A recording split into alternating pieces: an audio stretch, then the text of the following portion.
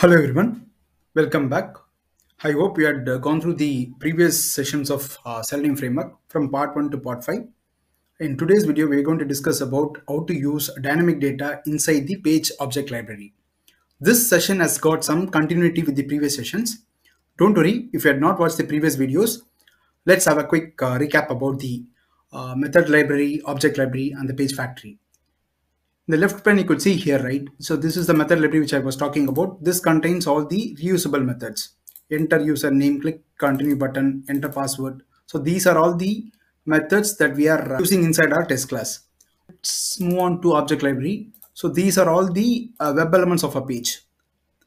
So basically the object library contains all the web elements. So this is about that. And if you could see here, page method library, it has the page factory with the initialization init elements. So this particular method is used to initialize all the web elements. This is all about page method library. Let's move on to the previous file, part 5. Let me close all this. Okay. Let me go to this particular line, the dynamic data which I was talking about, right? See, issue summary, driver.find element by.xpath, right? So this takes a data.get. This value comes from a test data file. I'll show you. Issue summary is a column, right? This contains this particular bug values. We are trying to fetch the issue summary from the test data file. So that is being passed here. Data.get issue summary, right? In the previous lines, right? We had written method libraries. Page method library, create issue page, create global button, issue, enter issue summary, click create issue button.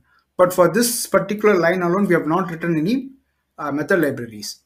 So in today's video, what we'll do, we'll replace this particular line with page method library. We'll try to wrap this particular line inside the page method library. Okay, let me copy this line. I'll show you. Okay, let me put it inside the paint so that it helps us to visualize better. Okay, this is the previous file, part 5 session previous file. Okay, now let me open up the new file which I created today. This one. Okay, this file, create issue dynamic value test file, right? Let me get into this particular line which I changed.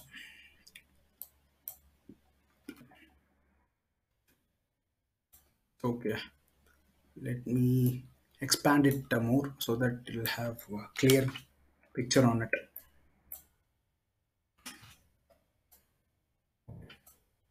Now we have got this two things, right? So this is the difference. Here we have written the driver.find element. Now we are trying to replace this with the method library. We have written the method library that are being placed inside this asset equals. Okay. So this is how the implementation begins. I'll show you the difference also. Okay. You'll get a clarity. So this is the driver.find element. Here, if you could see, this is the method. Right. Okay. Let's move on to this particular method itself. Okay. Now I'm trying to jump into this get issue summary text. Okay. This is the method which are being written inside this page method library create issue page. Okay. And it is returning the web element of a particular text. So that is done with the help of object library. Right. So we have written so many methods here. This is one of the method which is used to fetch the particular text of a field. Okay, let's move into this particular object library issue summary text. Okay, see, this is the object library contains all the web page elements. Here we had used at find by public web element username text, something like this, name, Xpath, ID, CSS, something like this, right? But for a dynamic value reference, we had used both parent and the child. Okay, if you have defined this particular line, parent web element, this defines all elements of a page with this what find by, and we have created the public web element issue summary text. Using the parent element, we are trying to fetch this particular text. This is how the implementation done. Now let me move on to the other test as well. Okay, verify issues reported by, right? So here also we are trying to validate a issue summary text on this particular reported by screen. Okay, here also we have used you could see here we are using page method library object and we are invoking this method, right? So this helps to invoke this particular method. Okay, similarly we had used the same approach inside the search issue dynamic value test also. Here I would have used page method library create issue page dot get issue summary text. Okay, so this comes from a page method library create issue page class. Let me show you the object reference also here. Let me go to the top of the class. Page method library create issue page, right? So I've created an instance for this particular class so that whatever methods are being used inside this particular class can be invoked via this object, this create issue page object. Okay, that is what we have done here.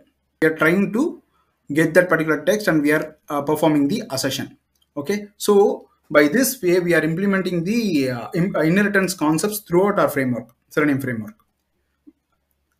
Okay, let's move on to the test execution. I'll show you. Let me so the left pane, you could see the test reports, right?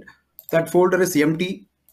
Now let's trigger the test2.xml, which will trigger the test execution. Now the test execution is started. It is trying to open up the Atlassian.com page and it is entering the email and the password.